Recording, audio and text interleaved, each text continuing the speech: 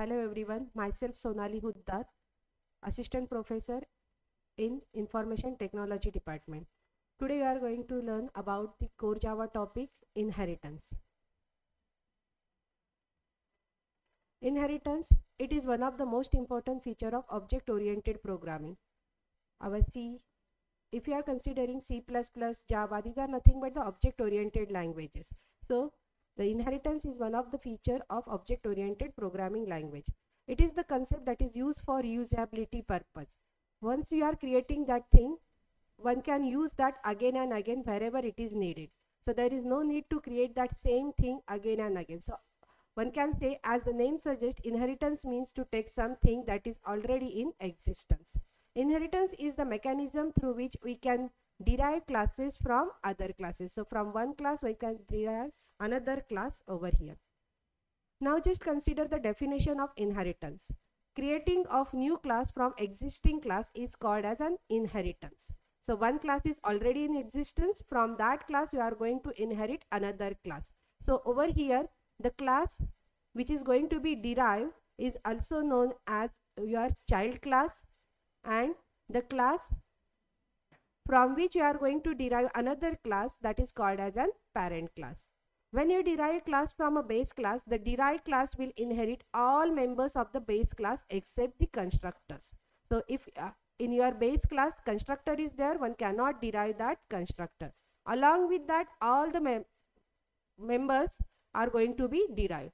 But over here one thing is there, that is nothing but if you are declaring that members in your base class as an private members, then that private members one cannot derive in your derived class. Okay, that is nothing but the child class. So now just consider this. The class whose features are inherited is known as a super class, base class, or a parent class. These are nothing but the name for your super class. Now the class which is inherits the other class is known as subclass, derived class, extended class, or child class.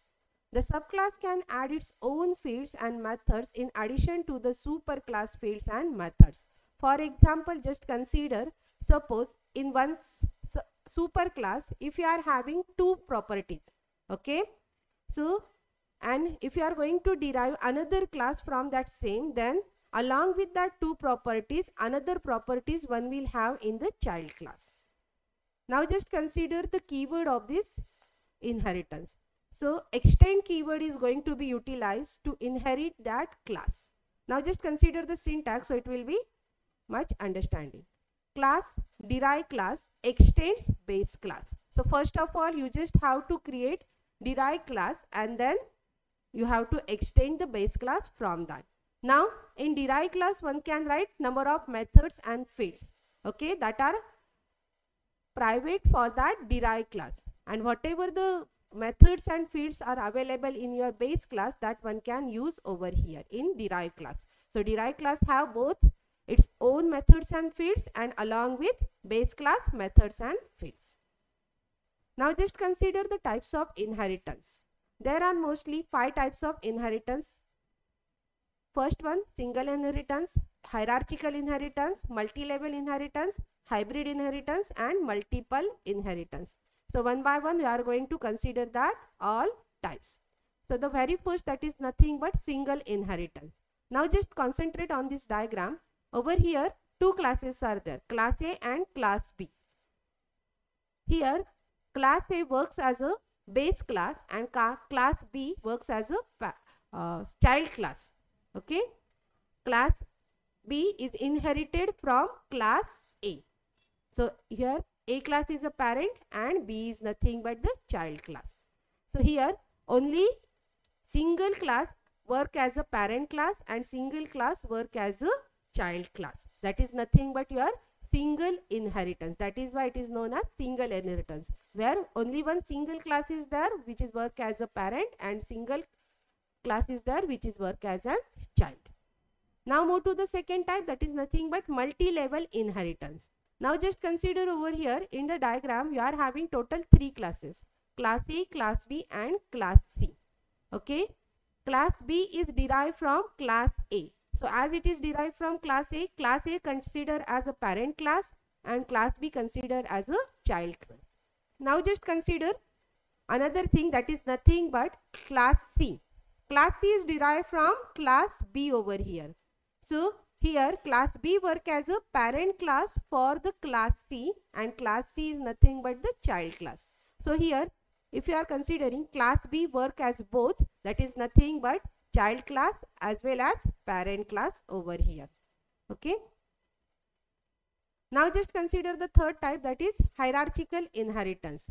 Over here one base class is there, and from that base class you are going to derive number of subclasses, that is child classes. So more than one child classes is there, that is nothing but which is going to make a hierarchy over here.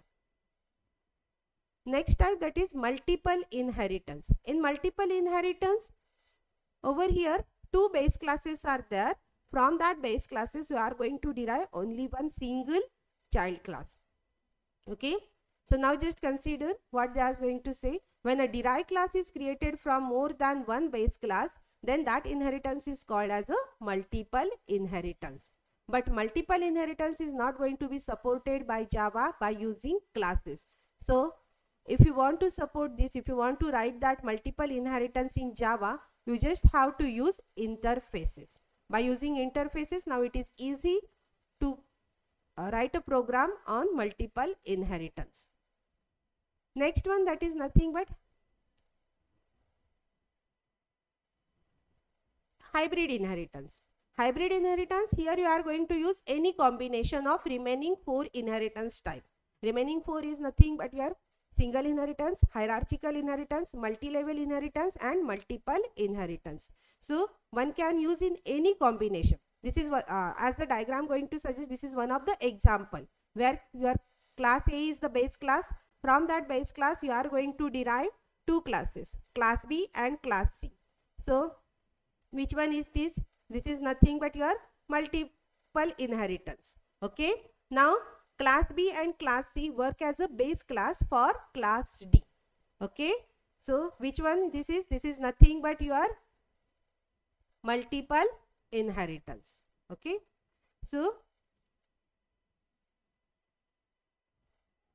this is nothing but related to your inheritance. Thank you so much.